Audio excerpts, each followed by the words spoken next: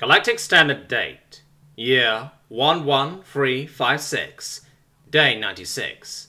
Sol Standard Date. 4th of the 8th, 3267. Silvan said his goodbyes to his family after giving them the full story of what happened, as well as letting them know that he was going away for a long time. Alarms blared throughout the shelter.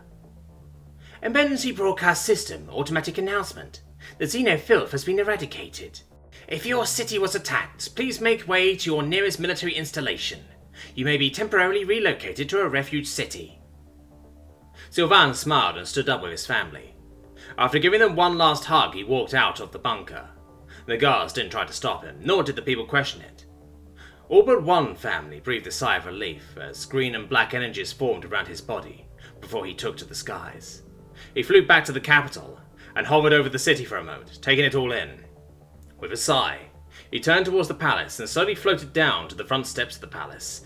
The guards recognized him by his admiral's regalia and various medals, though they were all twisted by the veil. They stepped aside warily and admitted him through the front door, as Silvan snapped off a salute. As he walked through the entrance hall of the palace, he watched the members of all the top guilds, as well as the military, running around like a swarm of angry Rosarians.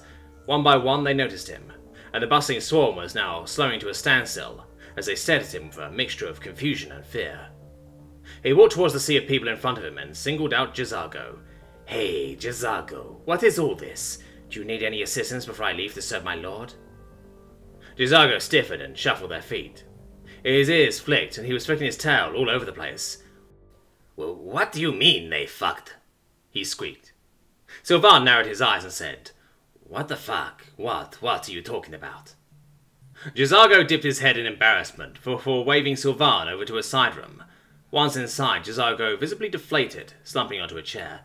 "Silvan, goddess, sorry for being such a mess. I just saw Commander Lakiti post-coitus with a human," he said, the last few words in a whisper. Silvan's jaw dropped. It was Leonidas, wasn't it?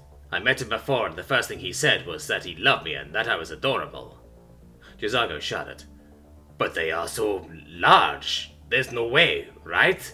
"No. It happened so clearly there was a way. Worse yet, the Empress has forbidden me from inquiring about how intercourse was actually feasible between the two. I'm a man of science. I have to know.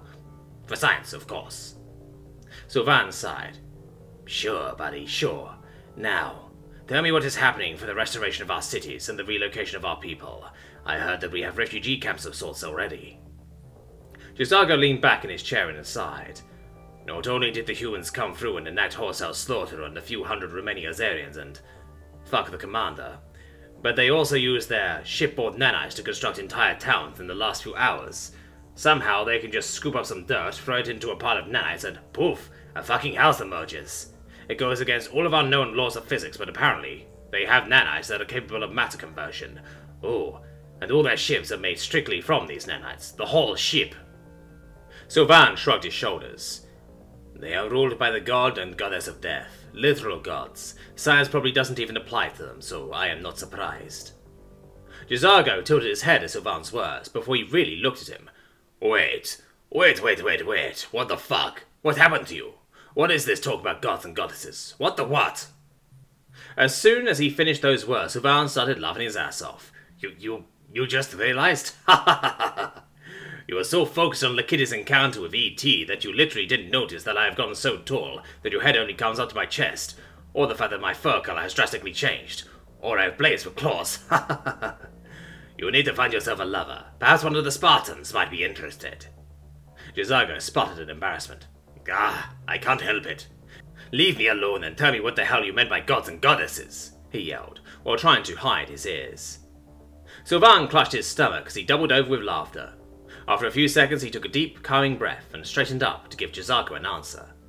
After an hour of him explaining all he knew about the Veil and his benefactors that he could to J'zargo, he clapped him on the shoulder and left the room. The hall was rather clear now for some reason, and he had no trouble heading towards Letiskia's room. Once at her door, the guards let him through, but quickly followed him in.